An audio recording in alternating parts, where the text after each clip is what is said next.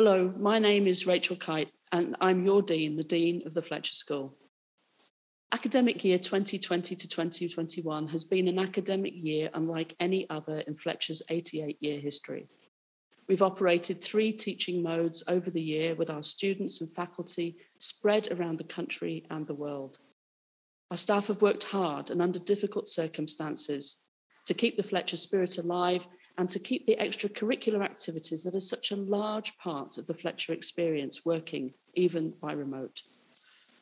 In the fall, we taught by remote in session format, adapting to the insecurity of operating in this mode for the first time for a whole semester and not wanting to cut back the course offerings. In the spring, adapting again, we taught in a hybrid mode, but with semester-long classes this time. For the upcoming year, academic year 2021 to 2022, we continue to use scenarios to help us plan, but we expect that we will largely be back in person, though we will still need to cater and support students who may not be able to make it back to us at campus. I am so proud of the Fletcher School community. We managed our way through the pandemic as smoothly as we could, and we are all positioned now for the post-pandemic new normal, despite the fact that many of us have undergone losses and pain as a result of this pandemic. As the world comes together to manage risks in plain sight, as exemplified by this pandemic, and to spur a recovery that world leaders agree should lead to less inequality and greater sustainability, Fletcher is on the right road to play its part. Our students are well prepared to serve. Despite these difficult circumstances, applications for fall 2021 are up over 9.5%, representing the largest applicant pool since 2015. And enrolment looks really strong, and the quality of applicants is superb. We also have a strong application pool for joint degree programs, including our PhD in Economics and Public Policy with the Graduate School of Arts and Sciences and the new Masters in Cybersecurity and Public Policy, which is headed into its 2nd cohort. With that in mind, I'm delighted that Professor Josephine Wolf has just been awarded tenure, and together with Professor Susan Landau, gives us depth and breadth in technology policy and cyber. Our PhD programme remains highly competitive and continues to grow each year, with applications up 15.5% since 2020. We have a strong PhD cohort. This past year, our PhDs were awarded competitive fellowships, the Eisenhower Roberts Fellowship, United States Institute for Peace Minerva Peace and Security Scholar Fellowship, and the Harvard Program on Negotiation, to name just a few.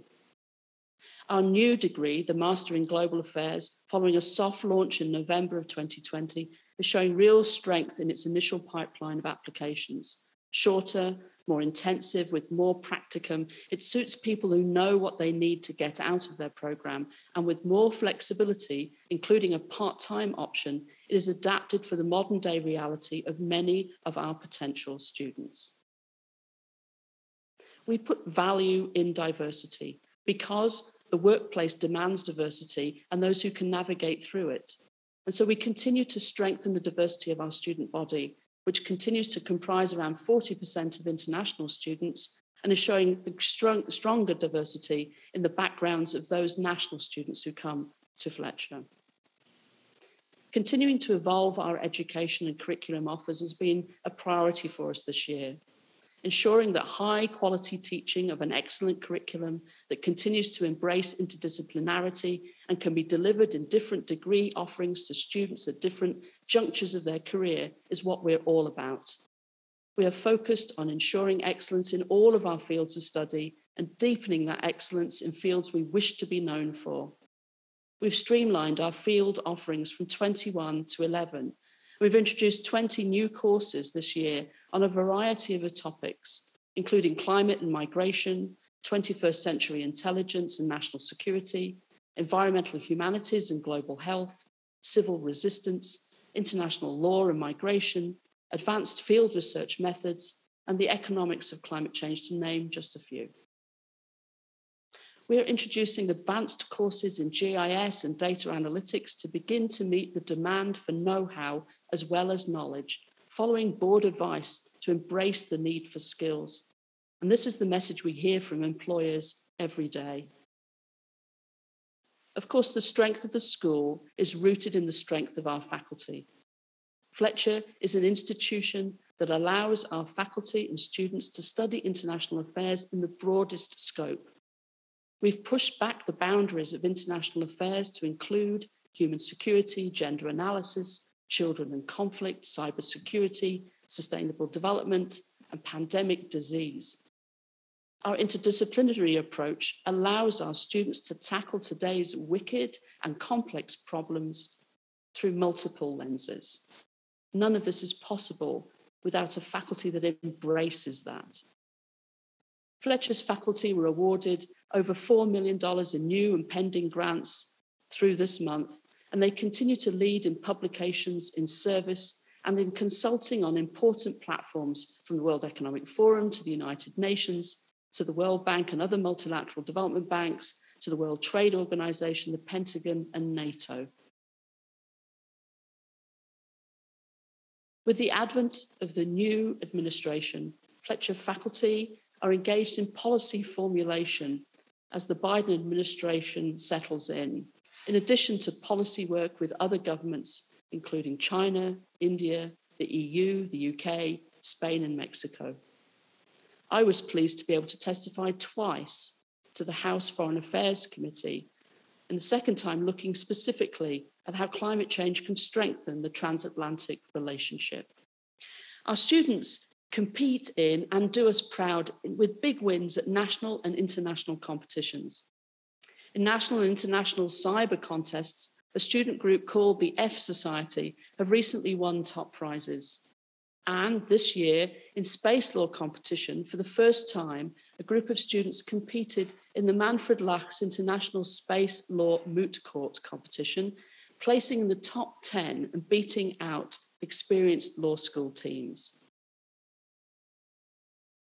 Our faculty and their research have made news throughout the year, from Econofact's insights into a roller coaster year of pandemic-inspired economic turmoil, to work on the affordability of a global reference diet in a world where our food system is in crisis and where the multilateral system turns its attention to the pricing of food, to how AI transforms the battlefield and how we can understand the policy dimensions of technology used to track and trace in a pandemic, to the investment returns of energy innovation and the role of climate policy in refreshing the transatlantic alliance, to how the host countries of refugees and the displaced can integrate these non-citizens into their financial services infrastructure, helping them build their resilience.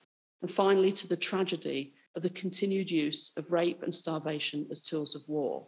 Fletcher has continued to push back the edges of each of our fields of study and the understanding of the world, as well as the principles upon which we can build it as it should be.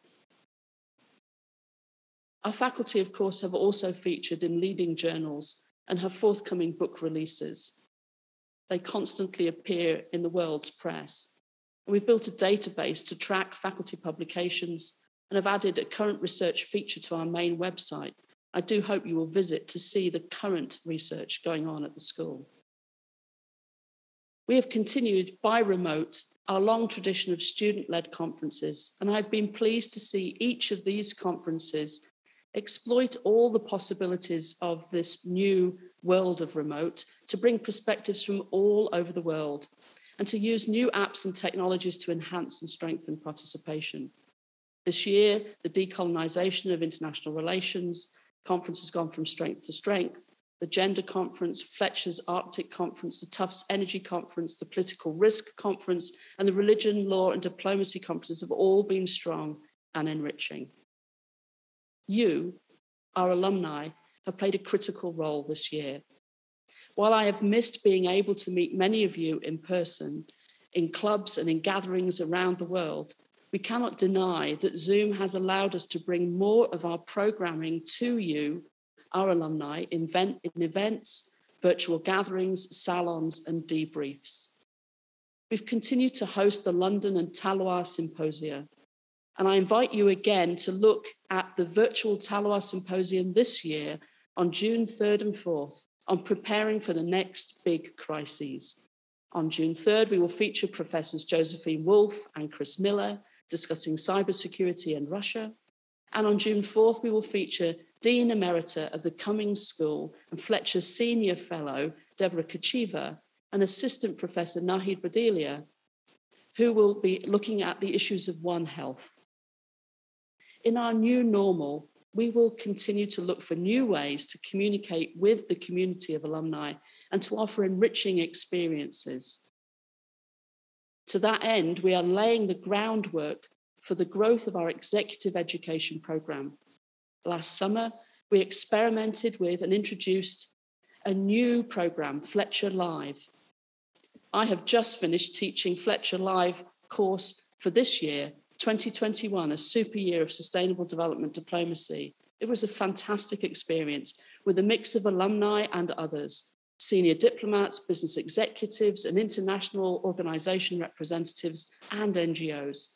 It's a way to package the riches of the Fletcher's faculty, scholarship, and curricula in new ways for our new audiences, building out our commitment that Fletcher is truly Fletcher for life.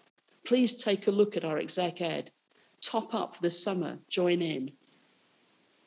Of course, the global economic recovery is top of mind in international cooperation this year. We are not on a recovery path yet in many parts of the world, and Fletcher has its challenges too. But again, you, our alumni, have been outstanding. Annual fund participation has been strong, and we are on track for a successful year. But there is always more work to be done. If you've made a gift, thank you. Thank you. If you have not yet made a gift, please do so to support this amazing crop of current students.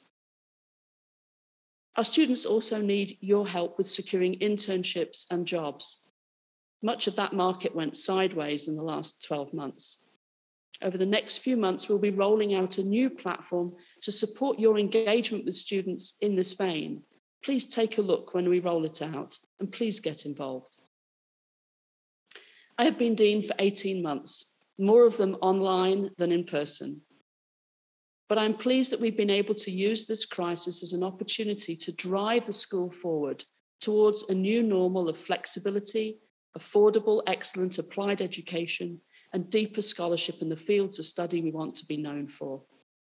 The complexity of the challenges facing the world, with a stuttering multilateralism overlaid with a new great power rivalry between the US and China, with the EU seeking a values-based international order in the middle, vigorous populisms in countries as diverse as the UK, the US, Brazil, India, and Russia, and with the danger of a great economic divergence upon us that threatens to make the most vulnerable even more so.